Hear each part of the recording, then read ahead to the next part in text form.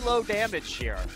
In late game, you're looking at what is probably going to be somewhat of a glass cannon Renekton build with what we saw earlier was a Tiamat into a black. Kuzan split up top. Could just be an attempted smite war by Wings. Peanut's really low in the pit. They jump straight on a Wing. They blow him up. Nice first kill there for Prey. Smab up the front line is going to get stunned by that Equilibrium Strike. Trying to get a chase on into Kuzan or Che, who are both chunked out. The tether comes through. Flash away from the Vladimir. Will keep him safe, but the speed up shield comes through from Smeb.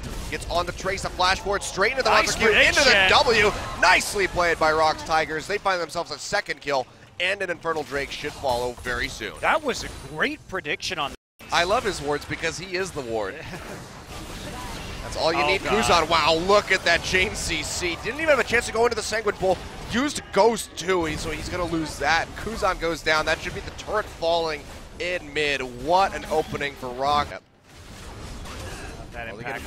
A bit of damage in there. Glacial Fisher comes out. Smeb dashes out. Jukes out the arrow. Nice flash from Chloro. We'll deny that. Meanwhile, Wings getting jumped on the Protobelt. Not going to be able to confirm the kill. But Smeb goes forward and says, I got you, buddy. I'll take him out. Tether comes through. Kuzan flashes out of range. That's going to be the tier 2 going down to the bottom side. And ROX are just really starting to stretch this lead. Nice! W stun on the Pilot. Not the very best idea if you are JinAir. Wow. You can see Peanut. Oh, he's going to get rooted. Curtain call comes down. It's high noon. Trace going to take one to the face, but Peanut still finalizes the kill. Looks like he will be able to exit safely as Koro roams up from the bottom. And yeah, if you're JinAir, you just literally can't go anywhere. Their power is in their damage, their burst, and their CC. Yeah, just go for it. There's super creeps on the last Nexus Tower right now. They find Wing and they just blow him up yet again. So that's going to confirm this Baron for them 100%. Meanwhile, JinAir is losing the vestiges of their base that are still standing. So Baron going over to ROX, 28 minutes, 7.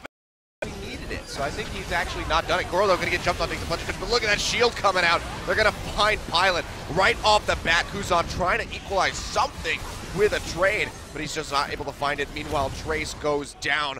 A kill picked up here for Prey.